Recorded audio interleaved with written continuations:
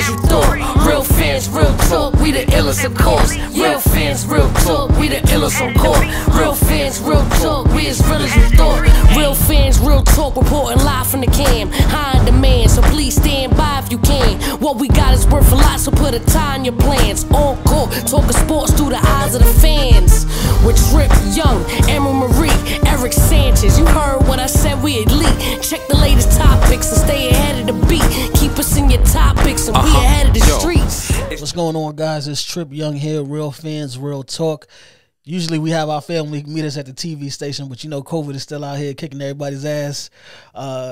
So we still on our virtual episodes. But once things do open back up in the station, we're gonna bring these two boxing aficionados into the station with us. But let me introduce everybody first. My co-host Eric Sanchez, Legend in 2 Games. What's going on, man? What's really good, bro? I'm excited for this episode as well, and I know we got a lot to get into, so I don't waste too much time. And we got the champ. The champ is back. You know, I love it when the champ pull up, man. Where the belt at? You ain't bring the belt for the interview? Come on, you know the fans need to see that. I got some of them in my trunk, and they're scattered around here somewhere. We're gonna save it when you get to the station, and we're gonna save it for the station. But Justin Biggs, man, what's going on, my brother? How's everything? Everything is good, man. Everything is good. We just buckling down, getting ready for my sister's fight. That's really it. And we got the future champ in the building. Aida Biggs. Hi, how you doing? This your first time on the show, and I got to tell you this because we, you know, on Real Fans, Real Talk, we speak things into existence. And I think it was two episodes back when we had Justin on. We say he was going to be the champ. And he was the champ, so we about to speak that into existence. That's how we starting off. We speaking that future championship into existence for you too. I appreciate that, guys. Welcome. How do you feel? You got your pro debut coming up later this week. How are you feeling going into this fight? I'm feeling ready. I have a few more days of training, and the only thing is I'm gonna have to get used to the traveling to, for the pro debut. Usually, when I fight is at home. So I don't have to take a plane or anything. So I'm just working that out schedule-wise, with getting my hair done and all that stuff, and making sure I have everything I need for another state. But I'm feeling good, though. That's what's up. And Justin, you're doing the promotions for this fight as well, correct? Well, actually, for this one, I have my sister. This is not my event. I have my sister. She's one of my fighters, and I have another fighter that I'm scouting, that we're sending him out there to fight. But on March 6th, it's going to be my promotion completely. And, I'm throwing that. Okay. Congratulations to you on that as well, because I know you've been spreading things around, fighting and promoting now. So congrats on another venture for yourself. Yes, sir. Thank you so much, man. They fighters like my sister, make it easy, That's a fact. That's a fact. How nerve-wracking do you think it's going to be to watch your sister in a fight? It's always pretty nerve-wracking. Just making sure she's, because there's certain things you may have done differently while you're in there in the ring. But I'm very confident in her. I know she's preparing well. And because, I think with these situations, I have like a lot more control. Like I kind of can scout the opponent. I know what's going on, and I kind of know how she's training. I feel a lot more comfortable. That's a fact. All right. So it's crazy because you told us about her when you came on the show, and we've been waiting for this debut to go down, but we are here. It's gonna go down at the end of the month, and you said you're still training right now. So just talk to us a little bit about how vigorous the training is right now, because we got about a week left before the fight. Yeah, this is our last week of camp. This for me or for Justin? Go ahead. Go ahead. Okay. We have about a week left of camp. This is when everything sort of slows down a little bit. So right now I have like 2 more sparring days left, but everything else is pretty much just strength and conditioning. More conditioning, less strength, because you kind of want your body to recover before the fight comes. So pretty much all the hard work has been put in already. How long was this camp?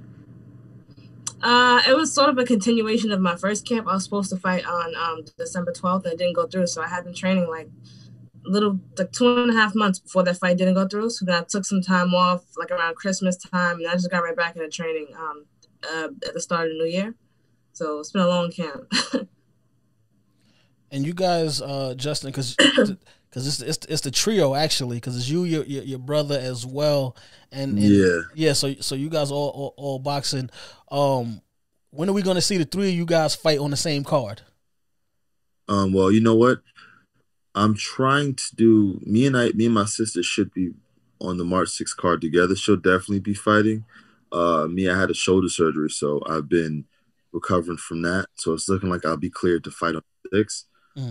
My brother, he also got a shoulder surgery too, so he's out for the next few months, and he's been actually like modeling and stuff. So he signed a modeling contract, so he's doing some stuff for Nike and some other things. So he's been pretty busy with that. But we all will be back together this year. Hopefully, maybe towards the end of the year we can get the bigs card. Oh, absolutely, definitely. At the end of the year, definitely. And this question is for both of you guys. How active do you plan on being in 2021? Like, how many fights are you guys trying to get booked and signed for this year? Okay, go ahead, Edie. Well, I know I'm scheduled to fight twice already before March. I'm fighting at the end of this month and then again March 6th. So that's 2 fights for me in the book. So probably if we keep going that way, maybe like 4 or 5 fights. Okay. What do you think? 6 fights, 5-6 fights this year.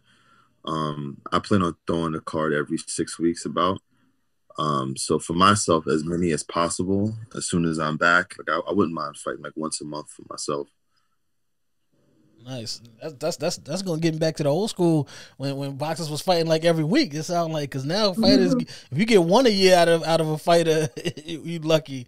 So I'm loving that.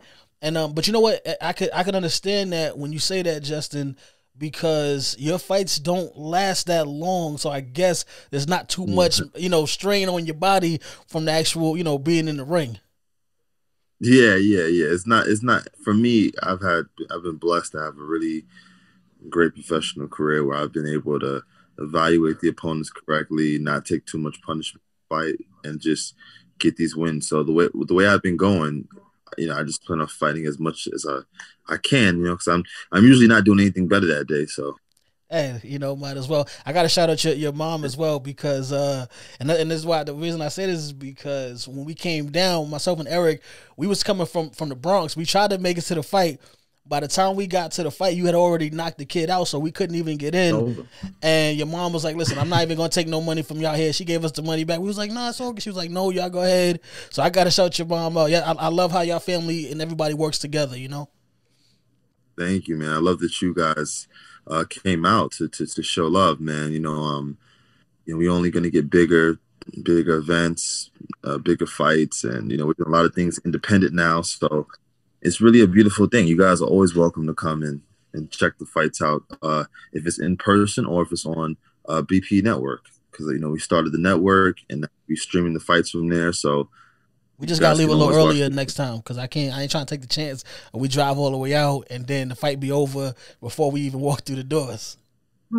Yeah. So it's just, I know you guys are busy. You guys have an amazing show. So either way, you guys come in person or you guys stream it. You're gonna enjoy it. You're gonna enjoy the fights.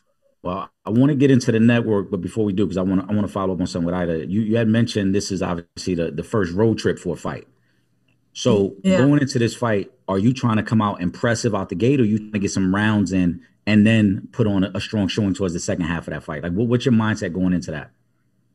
My mindset is just winning the fight, and impressively. Like, I want to make sure whether it's a knockout or it's it goes the distance. I just want it to definitely be a statement like, oh, she can fight. It's not just like she's just some girl trying to do something, like, in a male-dominated sport. So I just want to make sure I look impressive, whether it's a knockout or it goes to decision. I just want it to be a definite, oh, she won, Talk to us about your opponent.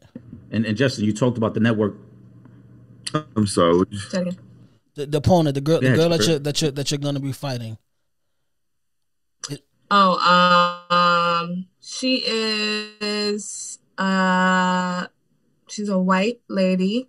I know that much. And she has much more professional experience. Well, because I have none so far. So she has more professional experience than me. One of my stable mates actually fought her, and she won back in November with the knockout. So it shouldn't be the competition level is not anything ridiculous. It's something that I obviously feel like I can handle for my first fight out. And the competition after that would just get more tough, as we keep going. Justin, I wanted to ask you about the network. How did that come about, and what are some of the things that we can expect from the network? Because I know you talked about streaming the fights that are going to be coming up soon. Well, I had a deal with my brother. I said, $8. I said, yo, I want to start. Sometimes I may not get a television date, or things may happen differently. I want people to be able to see my fights. So let's get a crew and let's record and let's put it on YouTube or Facebook or however we stream. And he came back with me with a whole network idea and was like, yo, we can stream, we can do this and on a higher level. And then we can basically, like, it's available on all platforms, Amazon, Roku TV, the gaming devices. It'll be on there soon, the iPhones and everything. So it was just an amazing idea that he had. And then on top of that, we ended up being able to put different genres of things on it. Like, if it's a sports show or a comedy, we're just like really bringing a lot more to the actual app now to keep people entertained, and it's to make it even more than just a sports app. Is this fight gonna be streamed as well? Like, will we be able to watch it from home? Yeah, this one will be streamed, but it won't be streamed on our platform. It'll be on another platform, Fight TV. But on March 6th, it'll be streamed completely on my platform. Okay, cool. We're gonna put the info for the people that want to stream the fight up in the credits when the episode drops on Thursday. So they'll be able to go and watch the fight, because we want everybody to if you can't get there in person, we want them to show up and support, let you know the family is rocking with you and we pulling for you. Listen, absolutely, man. I mean, sis, she has a lot on her plate right now, because she's been deemed by a lot of female veteran champions that she was like the next up, and some people say like she's the best they've ever seen, like, do it. So I expect her to be one day on that Mount Rushmore of female boxing. So she has a lot of work to do. There's one female champion who's very active right now, in particular, that I do like, Clarissa. Shields, yes. Now I know we early in the career, but again, I like to speak things into existence. You know what I'm saying? Is that something that you look forward to getting to the ring with somebody like that down the road? Yeah, definitely, because that's where you get the most money with the bigger fights. So I'd like that. She's gonna be bigger than me, so we probably have to do like a catch weight, because I'm expecting to campaign around 130, 135. But I mean, I'm sure we could set something up, do something with that. I would love to fight. It would be a great honor. Since we're talking about Clarissa, and I had to get your opinions on this, because we've asked Justin this before. Mm-hmm. What are your thoughts on the sport of boxing right now? We're seeing a lot of these crossover fights. Clarissa Shields is actually doing one with MMA. Do you feel it's good for the sport of boxing, or do you feel like it kind of tarnishes the actual skill and art form of the sport? I think it's good for boxing, only because you get to see. I mean, I think MMA is a tough sport as well, but you get to see sort of which one dominates, because it's always been a competition between MMA and boxing, which one is better. And remember, a couple years ago, boxing was going to be extinct, and MMA. So like when we had the Floyd Mayweather versus Conor McGregor fight, and we saw the difference in skill, it was just good for the sport of boxing. Like, the conversation kind of was dead after that. So when I see Clarissa going over to MMA, I'm not worried for her at all, because as long as she doesn't get, into any like serious grappling or anything like that, which I'm sure she'll perfect that side of her skill, but I think her hands will carry her alone in the fight. Well, she gonna have to get a knockout. Try to get that one quick. Because I will say this, I do feel like if they were stepping into the boxing ring, obviously you guys have the advantage. But going into MMA and into their world, they have the advantage because again, you got grappling, you got the ground game, you got kicks, as well. So I hope that she's preparing herself well for that, because it is different than being in the boxing ring. In the boxing ring, it's not even close. I always say, if MMA fighters could really compete with boxers, they'd be boxing, because that's where the bigger money is right now. Right. Unless you're like Conor McGregor or John Jones, they get nice checks for their fights. But average MMA fighter is not making what the average boxer is making. Right. No. Is that something? The common denominator is the hands. Like the common denominator between both sports is the hand skills. So. Even when I saw when Holly Holm beat Ronda Rousey, I knew it would happen because she was a former I think she was like a 4-time world champion, female boxing world champion. So it was I already knew it was gonna happen with that. She was in her her arena. And Ronda Rousey usually has problems with fighters that have hand skills like that have like that boxing background. So if Carissa can catch her first with a couple of hits, maybe she can avoid any kicks or anything like that, or getting thrown to the ground, and maybe she can take the W. Right. I'm for it though. I definitely want to see it. Now, would you do something like that? Would you do the? I'll never say never, but it's not as appealing to me as boxing is. I don't really like the the thought of somebody kicking me or anything like that, like no socks on. I don't know. It's just I'm not really into the idea of it. But I'll never say never. If later down the line I feel like that's something I should do, my team thinks so, then we'll do that. We gotta get a couple of belts first, and then we could work on that transition over to MMA. Right. After you get your boxing accolades in, then. Yeah, the sport is so MMA. I believe is it's so young that you can sneak in being dominant at one thing and kind of shine, in the sense of the boxers, like a lot of us, we've been doing this since we was like 8 years old. So the muscle memory, the way we move, is just very hard to jump into boxing as a man, as an adult, and kind of, make it happen or make some money doing it. But in that sport, soon it'll be too hard for a fighter to come and say, I'm gonna be an MMA fighter. In the future, because people have been doing it since they were kids, and it's just a different type of thing. But now I feel like a Carissa Shields can do it. I feel like someone that's a boxing champion can do it. I feel like someone who's a wrestling Olympian can do it.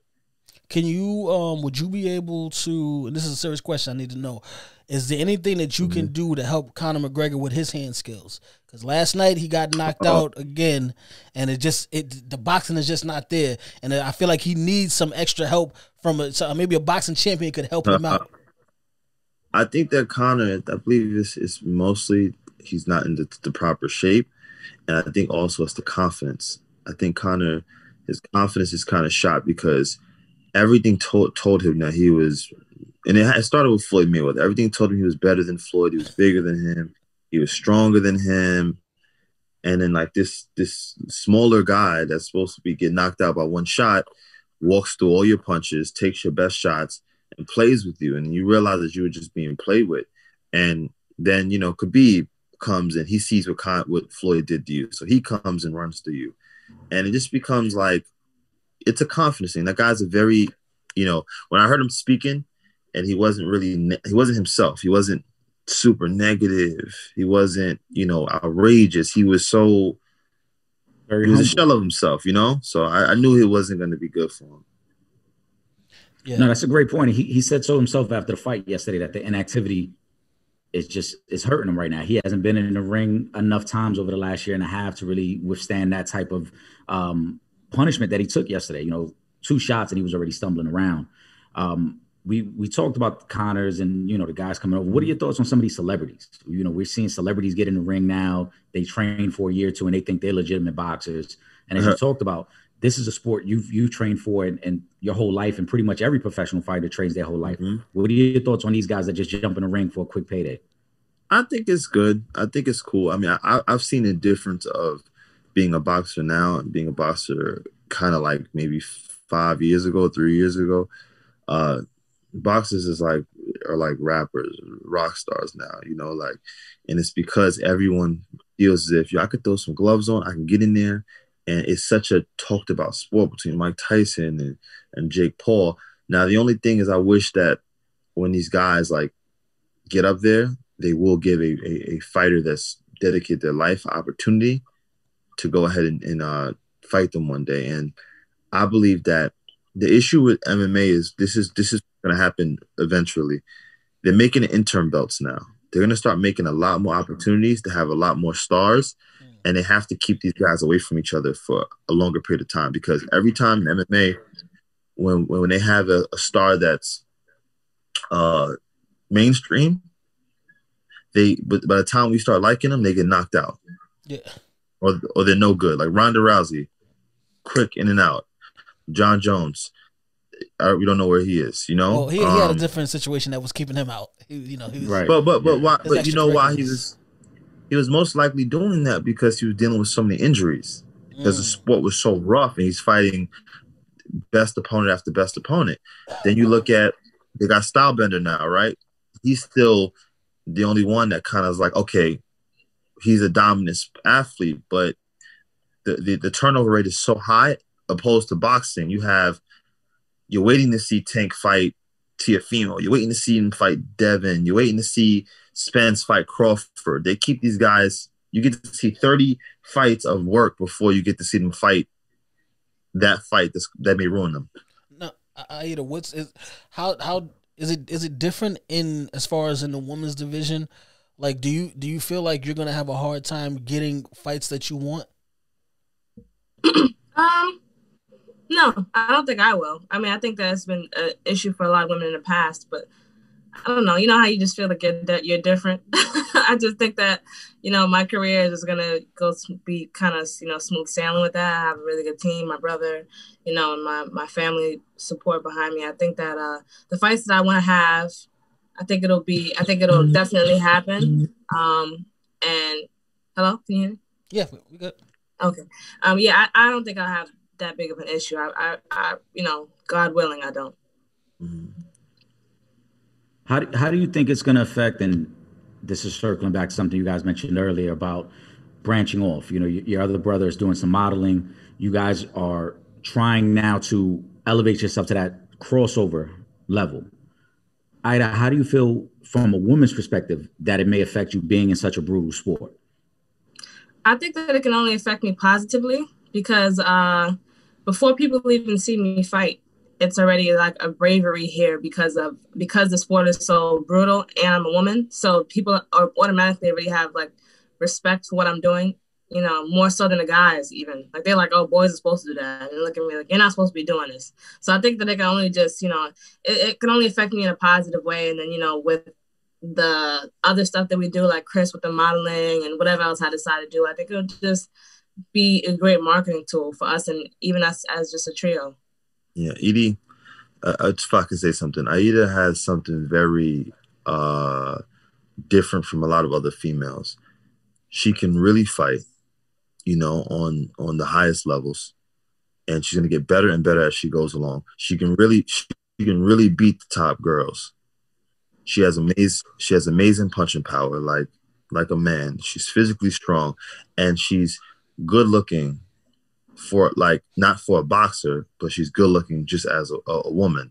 So all these things added in the pot are going to bring her to the superstardom level. So I expect her to be world champion by the end of the year, early next year. Kind of like I guess I would equate it to Layla Ali, because she's she has those type of things, and she's also beautiful as well.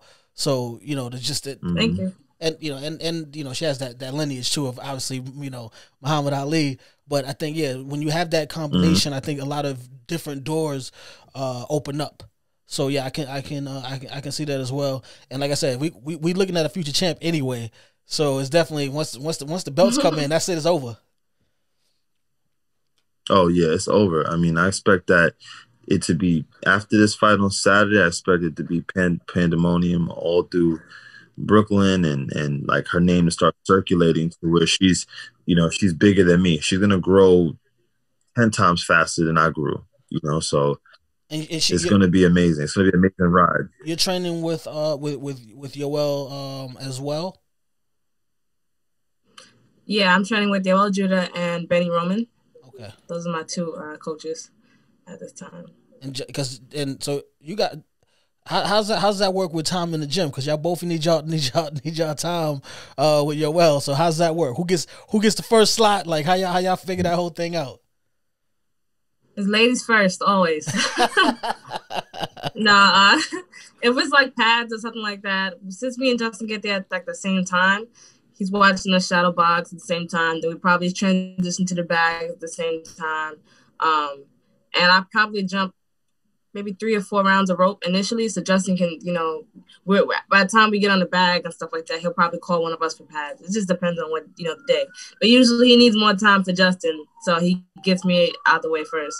Have you gone through the gauntlet yet? And the gauntlet is the last time we came to the gym. They just called everybody in the gym to get in the ring with Justin and go around the two. Have you been through that type of gauntlet yet? Not yet, no. It's a lot of guys. It's a lot of men in the gym. So, I mean, I don't know if, you know, me versus a heavyweight is ideal.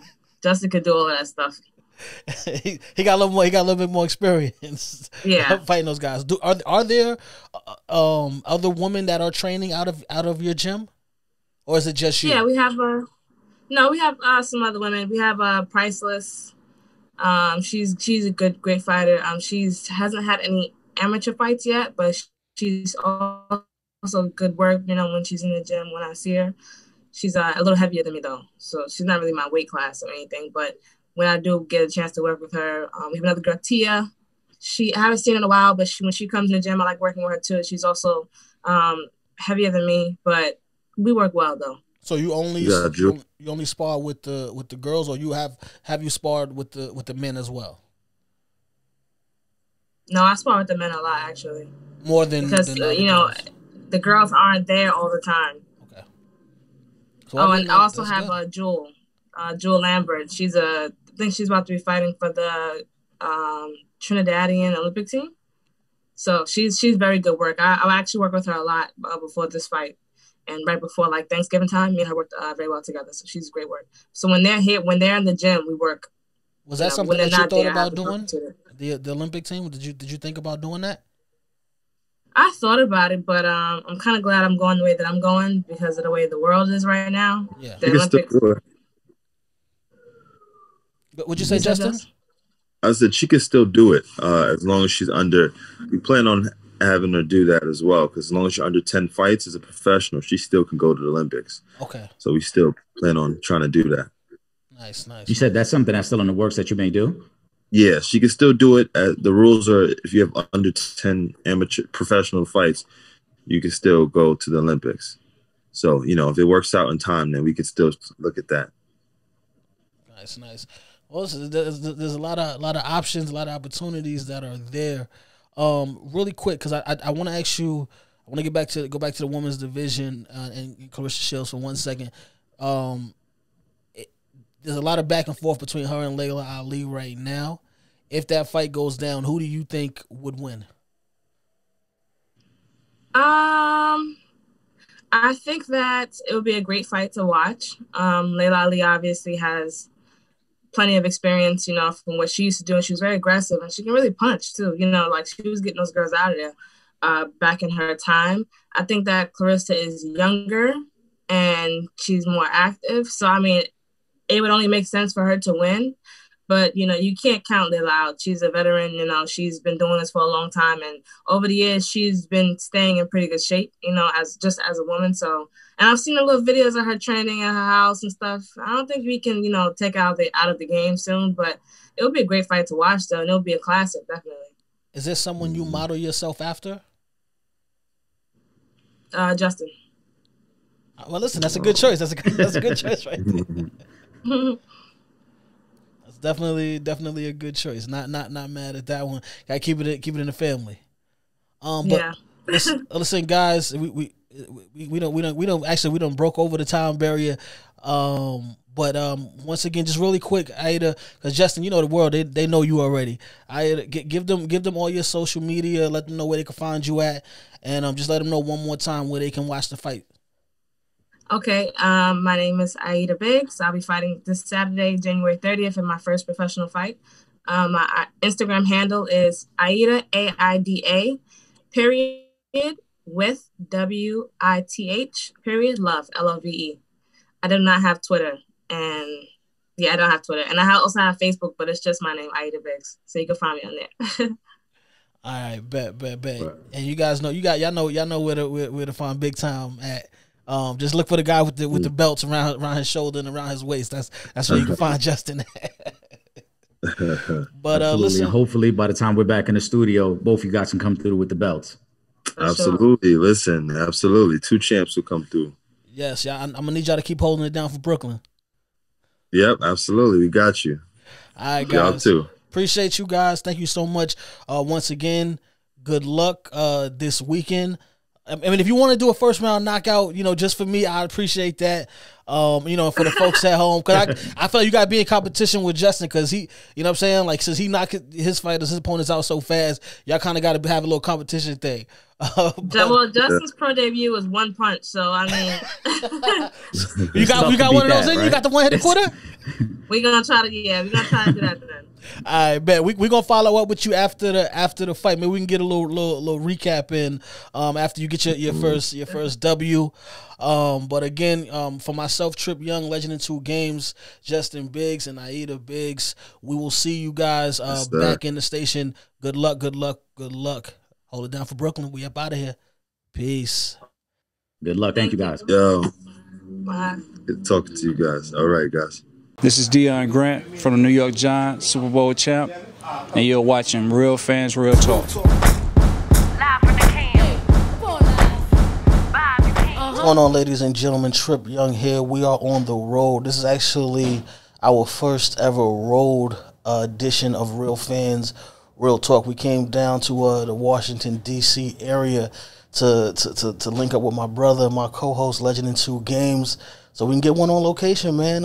We had a good weekend, but it's time for the wrap up right now, and we got to get ready to get back to New York. But we could not leave without putting a little show together for you guys from DC. Legend in 2 Games, Eric Sanchez, what's going on, bro? What's really good, man. Yo, we got such in a habit of saying virtual episode, virtual edition. This is one of the first times we've been able to record together in quite some time, man. So I'm just happy to see you. I'm happy you guys made the trip. And we got a lot to get into, man. That's a fact, bro. Man, it was a sad day in the sports world for me yesterday. Man, Lamar Jackson went out with a concussion and the Ravens lost. Yeah, I'll say you say it as if somebody died. I mean, it's a sad day though, man. Like it hurts, bro. It hurts. I thought we had a chance. We was in there in the first half. A little disappointed in Justin Tucker. He the last 2 weeks he's missed some big field goals, which could have actually changed the direction of the game going into the second half. If the Ravens go into the second half with a 9-3 lead, that kind of changes how they play the game moving forward. Maybe Lamar Jackson doesn't get hurt. I know it's just a concussion. He'll be back soon, but he won't be back till next season. So, it kind of sucks. But what are you going to do? Yeah, it was a tough loss. We talked about our predictions last week, and I thought the game played out pretty much the way I expected it to. The Ravens' defense was dominant. The Ravens' defense matched up great across the board against the Bills' receivers. Bills couldn't run the ball. I think, the Bills only ended up with about 200 total yards in the game. Yeah. But the miscues on offense by the Ravens really is what did them in. 2 missed field goals, and then obviously the interception in the end zone that gets returned for a touchdown. That's the difference in the game. But if you're the Ravens, I mean, you got to be upset this morning because you got to feel like that went exactly the way we wanted it to go. We held their offense to 10 points. Yeah. That's what you wanted it to be. You wanted it to be a slow down game where you control the clock and you're able to run the ball. They were doing those things. They just couldn't convert their opportunities. And I got to say this, man, because I want this to be on the record, too. If the Bills somehow win next week and go to the Super Bowl, we got to look back at this run and be like, this might have been one of, and I hate to use this term, but one of the luckiest runs. The Ravens had 5 drives yesterday that went inside the 30-yard line of the Bills. Yeah. But only got 3 points somehow. Last week, the Colts never turned the ball over, punted 2 times the whole game, had 470 yards of offense, and somehow lost. So if you're Buffalo, you're squeaking by in ways that no other team has ever squeaked by.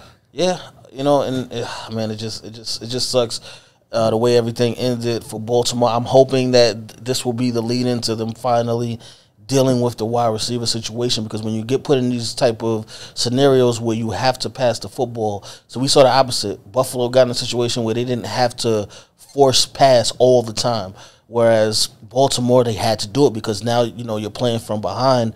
And Mark Andrews, as good as he is, Hollywood Brown is an up and comer. I think he'll get better, continue to get better the more reps he gets on the field, and if he can actually stay healthy. But they need a legitimate number 1 wide receiver, and the perfect example for that is the difference in Josh Allen in the Buffalo Bills from last season to this year. They got Stephon Diggs, who's a true number 1 wide receiver, and they're going to the AFC Championship game this year.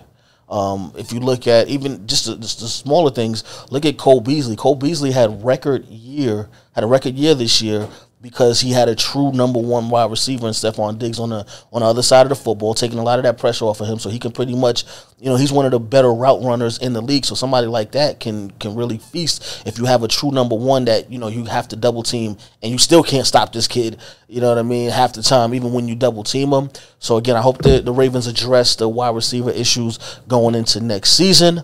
One more game though that we saw, NFC division game between the Green Bay Packers. I think most likely going to be the MVP this season, Aaron Rodgers, and a banged-up Rams team. Aaron Donald, and Jalen Ramsey, they tried as hard as they could, right. But I think that the 1-2-3 punch of Jones, Devonta Adams, and Aaron Rodgers was just a little bit too much for them. We kind of both, felt like it was going into the game. We both picked the Packers to win this one. I love what I saw from Aaron Rodgers, and I think, the reason I love it so much is because I feel like it's a slap back in the face to the Green Bay Packers organization for drafting a quarterback in the first round when you were a game away from going to the Super Bowl last year, and now you're right back in the same situation, a game away from getting to the Super Bowl this year, and you did not help Aaron Rodgers. He pretty much did it. Him and his guys, Devonta Adams, Lazard came back. He was a little bit banged up during the season. Had a couple of blips early in this game, but he came back and scored a big touchdown to really seal the deal for the Green Bay Packers. But, if I'm Aaron Rodgers, I'm just like, yeah, kiss my ass. I told you so. Yeah, it's amazing that, like you said, they're back in the same position they were in last year. This time they'll be hosting the NFC Championship game as opposed to having to go on the road. But they obviously have gotten no contribution from their first-round pick because it was a quarterback. Yeah. So just imagine how explosive this offense could have been had they drafted one of those receivers in the first round, like a Justin Jefferson, right? Yep. Or Michael Pittman Jr., one of those type of guys. So they're clicking right now on all cylinders. They've been my pick to go to the Super Bowl for a few weeks now. I think they will get it done. And yesterday was a prime example. And you heard Devontae Adams say it after the game. The Rams were the number 1 scoring defense in all of football. Yeah. The Rams were only giving up 19 points a game. Yep. The Packers had that in the first half. Yeah. So you knew it was going to be a long night. Right. You knew it was going to be a long night. They dropped 32. They could have dropped 40 because Lazard actually dropped a touchdown pass earlier in the game. That would have went for a big gain. And then Rodgers came back to him later for the touchdown that sealed the game up. I think they're just clicking right now. And Devontae Adams is a nightmare for anybody. You saw Jalen Ramsey yelling at guys on the sideline yesterday because they had no way to stop him. Yeah. Anytime he wanted to get open, he got open. And if he wasn't getting open, Aaron Jones was picking you apart. Or Rodgers was finding another receiver running wide open down the field. Again, that is a very good Rams defense who has pretty much locked down every team they've played this year. The games they lost wasn't because of their defense. It was because of their offense. But yesterday, their defense had no answers. We knew Jared Goff was going to struggle in this game, again, with the bad thumb. Mm-hmm. He did. I'm interested to see who the Packers get next week because, like I said, to me, they are clicking, and I think they have a legitimate shot to win this whole thing. Yeah, I agree with you. Aaron Rodgers, he's having one of those the LeBron season from last year where it was the get back season, right? You know what I mean? And they're looking really well. To not have made any real improvements on the offensive end of the football, those guys are clicking right now. Devonta Adams, he's making his case for best wide receiver in football right now. And Aaron Rodgers, shoot, he's putting up a case right now that, listen, I'm still here. I'm an MVP, my damn self. I'm all pro, as well. And if I can get back to the Super Bowl and win this Super Bowl, y'all going to have to put a lot more respect on my name. And I think, that's what he's looking towards doing. The games will go through Lambeau Field, so they do have home field advantage going into the NFC Championship game, whether it be the Bucks or the Saints. They will have to go to Lambeau Field, which I think, for Tom Brady's cool. He's used to playing, in that type of weather. Drew's been in the dome a little while, but but the Saints are still clicking on all cylinders right now as far as with their offensive weapons. Everyone's healthy. Everyone's back. Michael Thomas is back. He looked amazing last week. Kamara's looking amazing. But we got to get into that game to this Bucs Saints. With that being said, both offenses actually have been clicking the past couple of weeks. We said from the beginning of the season that that it was going to take some time for Tampa to really start getting things together because we didn't have the same training camps. We didn't have the preseason the way we usually do. And sure enough, by around week 8, week 9, they really started clicking. That offense started clicking. I liken Antonio Brown to James White for Tom Brady. I think he's that type of receiver for him. That's what he's kind of turned into. And then you got the two big play guys, Mike Evans and Godwin. And shoot, the way this kid is playing Fournette, he's out here balling. The past couple of weeks as well. He's actually been able to stay healthy. He's getting into the rhythm of the offense. Who are you taking in this game? It's, as they say in football, it's tough to beat a team 3 times because the Saints did take care of the Bucs the first 2 times. Mm-hmm. But I still like the Saints in this game. I felt all along that the Saints were the better team. Yes. As a collective. And you're right. It took Tampa a little while to gel. They are gelling now. On paper, they have the better weapons. On paper, they look like the better team. But I'm going to go with the Saints because I think the chemistry is already there. I think they have the better head coach. I think Sean Payton is going to come up with a game plan to slow down this Tampa offense. And not him specifically, obviously the defensive coordinator. But I think they already have an idea of how they want to do that. They really shut down Tampa in that second game they played this year. And so unless Tampa is going to have a stronger commitment to the running game, I think the Saints are going to beat them again. Bruce Arians is very stubborn in his play calling. He wants to air it out. He wants Tom Brady throwing the ball 30-plus times. And that could work against a lot of teams. But the Saints have a secondary that's good enough to slow that down. Mm-hmm. And I think that's what will happen. Tampa will have their moments. They're not. I don't think they're going to shut them out. I don't think they're going to blow them out. I think it's going to be a good game. Again, this is the 3rd time these teams are playing each other. But I think ultimately the secondary of the Saints is going to be the factor. The fact that they can get the pass rush without having a blitz, whether it's Davenport, Hendrickson, or Cam Jordan, they can get to the quarterback and create havoc. I think they will. And I think Kamara has a big day against the linebackers of the Tampa Bay Bucs because they struggle in coverage. And I think the Bucs at least get to the NFC Championship game. I'm picking them to win this one in a close one because I do feel like this game is a toss-up game. I think either one of those teams is equipped to come out with the victory, but I'm just going to give Brady and that Brady magic the edge in this one. He's got a point to prove. He's already outdone Belichick as far as his team has gotten to the playoffs, but I think he wants to put a little bit more of a space in between the two of those guys to in the age-old argument of who was more important, who was the bigger part of that Brady Belichick GOAT conversation. So I'm taking the Bucs in this one, but again, the Saints are very capable. Michael Thomas is back, Kamara is back, Drew Brees is back. Actually, I think this is actually going to come down to Drew Brees. And what Drew Brees is able to do. Are we going to get because we've had the blunders the last couple of seasons with the Saints where they've been put themselves in situations where the game has been determined by some kind of crazy call towards the end of the game. So is he going to do enough early so that we don't even have that type of a situation when they play the Buccaneers? I don't know as of yet, but again, we got the two grandfathers going at it. Either way, it's going to be an amazing game, and I am here for it.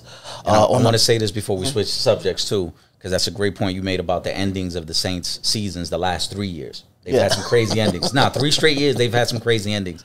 2 of those happened in the Superdome, where they're going to be playing today. No matter what happens today, this is the Saints' last home game, because even if they win, they would have to go to Green Bay. So could it happen for the 3rd year in the Superdome? to end. We saw the no pass interference call against the Rams that ultimately led the Rams to go to the Super Bowl. And then last year against the Vikings with the crazy comeback and ending to Kyle Rudolph, where it looked like offensive pass interference, but it wasn't. Exactly. And they blew a lead in that game as well. So you're right. Maybe if this game is tight, if this game is as tight as I think it's going to be, there's a possibility where it starts to creep back in your mind. Like, remember what happened last time we were here? Let's make sure we finish it off this time. So that's a great point. Exactly. And then on the AFC side, Super Bowl champions, Kansas City Chiefs, they are still alive and well. Looking forward to playing at home. They have the Browns, who ended off the season as one of the hottest teams in football. Went out, did what they were supposed to do last week, knocking the Steelers.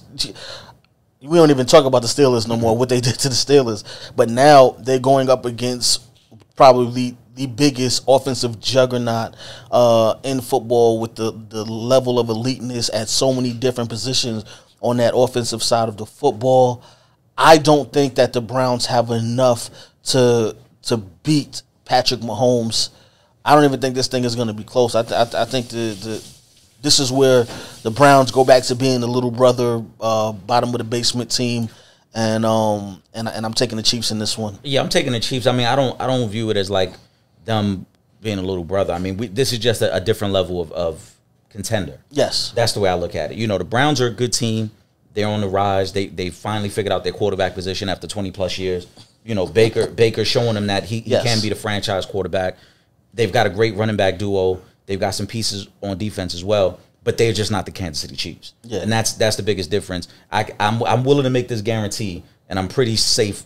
I feel pretty safe in saying that this ain't going to be a 28-0 end of the first quarter score. No, not at all. We're not going to see that this week. I might stop watching football if we see that. Yeah, it ain't going to be 28-0 Cleveland at the end of the first. We know even though Mahomes has come back from those type of he has, yes, deficits before, but I just don't think in this situation that we're going to be seeing that. I think this thing is going to be all about Patrick Mahomes, Tyreek Hill, Travis Kelce, right. Hilaire.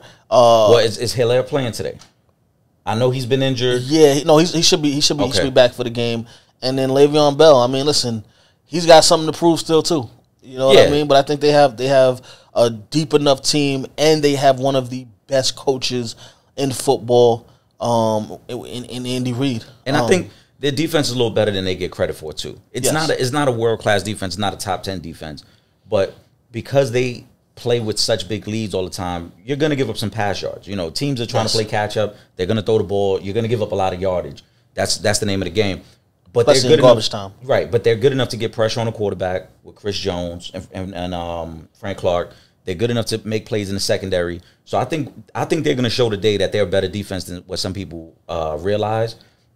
Chiefs are going to win. Yeah. I think the Browns will make it entertaining for the first half because, as we talked about before, sometimes the Chiefs get off to slow starts. It happened last year in the playoffs. So I wouldn't be surprised if they get off to a slow start and maybe the Browns are able to go up 7-0 or maybe 10-7 early in the game. Yeah. But then once that offense gets clicking, there is just nobody in that secondary that's going to be able to run with Tyreek Hill or cover Travis Kelce. Oh, by the way, Nicole Hardman is running wide open down the sideline. Oh, Sammy Watkins is open now. You know what I'm saying? It's just going to be a bunch of guys running around and open. So and they've been here before. Absolutely. The last 3 years, they've been in the same situation. The only playoff loss on Mahomes' resume is an overtime loss to the Patriots in the AFC Championship game.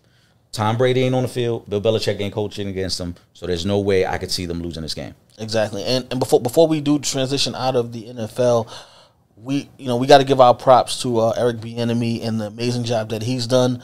And the reason I bring him up is because I'm getting a little bit nervous now because I'm seeing all of these coaching hires in the NFL. I see Urban Meyer's down in Jacksonville. The Falcons have brought somebody in. The Jets are doing interviews right now.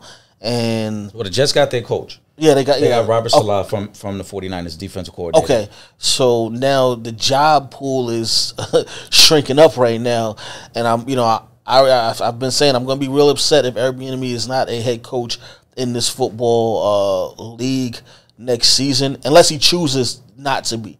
He deserves the job, I should say. We've seen other offensive coordinators get head coaching positions who didn't have the track record that he has as an offensive coordinator. He's on his way to possibly a second Super Bowl run.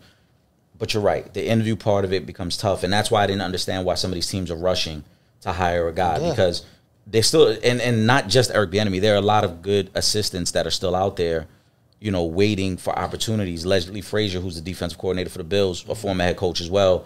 He's probably going to move up on a lot of people's list in terms of interest in wanting to hire him as a head coach. So I think Eric Bieniemy deserves a shot. Right now, I think the best job might be that Chargers job. Yes. As we talked about, because of Justin Herbert, we've mentioned it before. But ultimately, just let the man get an interview, man. Bring him into the building and see what he's about and give him the opportunity to show you that he can do the job. And this might be something that the NFL needs to change moving forward because of situations like these, just to open up the interview process. I mean, obviously, it's just your choice whether you want to take it because you do have a lot of things going on.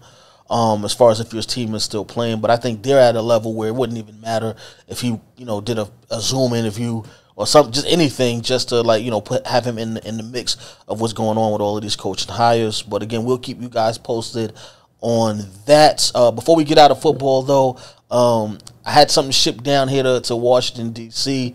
We had the Real Fans Real Talk Fantasy Football League. Just ended. I took that one home this year, my first ever fantasy football championship. And so they sent something down here to D.C. They knew he was coming down. They sent this thing right here down. And they wanted me to make sure I had this on the air. It made its appearance? It did. It made its appearance right here. So they sent this thing down. Let me see if you can get that on that camera right there. This is the championship trophy. I had to hold this thing up. Fantasy football champion, Trip Young Ballers, Real Fans, Real Talk 2021. This is my first trophy, man, and I'm happy. I want to thank God and my mama and everybody else that played in the league, man. I'm gonna just sit this here for the rest of the show. Y'all can watch that for us when we get back to the studio. I'm gonna bring that out to the set for you guys to check out live. You got to make sure that goes on your resume because that's a fact. You're an award-winning director, and now. Exactly. This might be my biggest one, though. This is the biggest award. This goes up there above everything else. I completely understand, man. Above my B+ on my chemistry test in high school. Right. move over 5th grade test that on the refrigerator. Exactly. The fantasy football trophy is coming home, man. We got one coming home, man. So, but yeah, man, definitely a good year. Thank you to everybody that signed up for fantasy football. We're going to be right back to it next season. Jumping over to NBA, though, James Harden made his debut with the Brooklyn Nets. First ever 30-point triple-double in a debut with the team. Durant also helped out because he put up 42 points. Kyrie Irving is still out of action, though. But, I mean, if this is any indication of what we're going to get from the Nets on the court, with these two guys playing at that level and the team looking the way it looks, they're going to be hard to stop if they stay healthy. They're going to be tough. I think Kyrie being there changes the dynamic of that team. Yes, but wild card. Yeah, but I do think that if they can figure it out, yes, they can be dangerous because Harden showed the full package yesterday. Granted, it's against the Orlando Magic, so I don't want to put too much emphasis on what he did in that game. However, he showed you the ability to run the offense, run point, let KD play off the ball, and assist on a bunch of different things going on, and really open up the floor because Harden could do anything he wants with the ball in his hands. And then when you put the shooters out there like Joe Harris, now they become very tough to stop. And that's why, like I said, if Kyrie's on board and they can make this work, they could be a very good team. But if Kyrie's not on board, I've been open in my belief that you trade Kyrie and you make it work with Harden and KD and the role players because I think Harden and KD are good enough to get you to the championship. Kyrie is that box of chocolates from Forrest Gump. You never know what you're going to get. Or you don't know where he's at either. Yeah, or where he at. Or where he's at. I really hope that he gets his act together because he's actually in a great position. Because if these guys can actually stay healthy, you got 3 superstars on the same team, they could go on a championship run if everyone gets their mind and just focus on, all right, we got a task at hand. We're good enough. We're better than the majority of the teams in the league right now. But if we can all be on the same page and continue to build up a chemistry, this is a team that could three-peat. You know what I'm saying? Potentially. I know that's obviously that's saying a lot because it's hard to three-peat. But if we're just talking about the caliber of players, you have 3 superstars, 2 of which are MVPs, 2 of which are NBA champions, and none of these guys are afraid of the moment. That's the potential that's there with the Brooklyn Nets right now. But everyone has to be on the same page and willing to make the necessary sacrifices in order for this thing to work. The East is very competitive this year with Philly, with Milwaukee, with Boston. They've got the best talent on paper. Now they just got to translate it to the court. Another part of that situation, though, there was a trade that went down that sent Harden there, but it also sent Karis LeVert out of Brooklyn, who Karis LeVert is going to be out for the remainder of the season. I'm a little confused on what's going to happen behind this, because I don't know if this is going to have any type of effect on the trade of Harden going to Brooklyn, because if he's medically not able to play, the only thing though that I thought about though first was that LeVert. They said that the Indiana Pacers knew that this was going down, but I don't know if did they know, at what point did they find out that this was going to happen? Was it before LeVert was traded to Indiana? Because LeVert was traded to Houston first and then traded to Indiana for Victor Oladipo. So I'm not sure how this thing, what kind of effect this thing is going to have on that whole 4-team type of trade scenario. But it is interesting, and we'll give you guys more news about it as it comes in, because this is literally yesterday. Yeah, stuff is happening. Late night yesterday, so we're still collecting information on it. I mean, first and foremost, our thoughts and prayers go out to him. Yes. Because it's a mass that they discovered. So obviously it's early stages. They don't know what's going to happen, but he is going to be out for the rest of the year. I don't know how this could be corrected.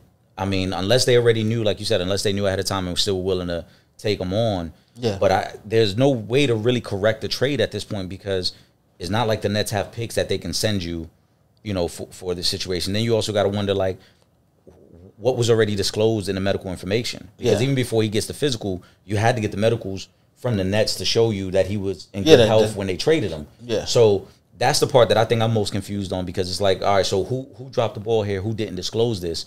And then ultimately, how is the league going to rectify this? Because if I'm the Pacers, I was hoping that LeVert could be part of my team this year that's going to be going to the playoffs. Yes. Right? Because they traded away Victor Oladipo, who was a part of their team and was the starting 2-guard. Yeah. So I lose a piece. I don't get the other guy I'm supposed to get in the trade. And then I can't be compensated any other way, because Nets ain't gonna send me no picks for him. And exactly, that's it. It's over for that. It's done. So I just want to see how the league handles it from that standpoint, and it'll be interesting to see how they handle these type of situations moving forward. Because in the past, you would make guys go back to the team they were at if you didn't pass the physical. Yeah. But Harden played last night, so I don't think he's going back. That's what I'm saying. Like at this point, we kind of got to wait and see. But again, yeah, we definitely wish Karis LeVert a speedy recovery. That's one of my guys from Brooklyn. I like Karis LeVert a lot. I like his game. And, I think moving forward, as long as everything is cleared medically with his health, I think he'll be able to come back and be, and continue to improve on his game. But it's just a kind of a sticky situation, and I've never seen anything like this, go down. And then, but everything is kind of already in place. Mm-hmm. All the moving parts are kind of in place except for that one. So we're gonna have to wait and see. But we definitely wish LeVert a speedy recovery. Finally, we're gonna get up out of here. Just a quick baseball note: the Yankees brought in Corey Kluber on a 1-year, $11 million deal to help out with the pitching. I like it. He's one of those top guys. I know last year he was dealing with injuries, but listen, you come back and give us a good year. Yankees are good enough to win it all. They have been for the past couple of years. Low risk, high reward. 1 year, $11 million, no biggie to them. But they're trying to position themselves, and it's been a good week. They bring him in. They re-sign DJ LeMahieu, so they're angling to try to obviously get to the World Series, and I think it's both solid moves. That's a fact. Really quick before we get out of here, let me just shout out the sponsors: Petro Home Services, Kmart, the Rosado Firm, and as always, Soundview Liquors. We appreciate you guys for keeping the bar stocked for us. Make sure you guys are tuning in every Thursday night, Verizon 43, 8 p.m. and 9 p.m. in New York City. If you are not in the New York City area, do not worry. You can still watch live every week on the website, realfansrealtalk.com. Man, you want to give us a final thought? We appreciate the support. You guys keep tuning in. Subscribe to the YouTube channel, obviously. Subscribe to the podcast. And enjoy the games today, man. That's a fact, man. Ain't nothing to it but to do it. Y'all be blessed out there. Everybody stay safe. For myself, Trip Young, and my co-host, my brother, legend in 2 games, Eric Sanchez. We up out of here, man. Peace. Live from the can. Come on, live. This is Real Fans. What's up, guys? I'm Emerald Marie, and be sure to check us out on the web at realfansrealtalk.com.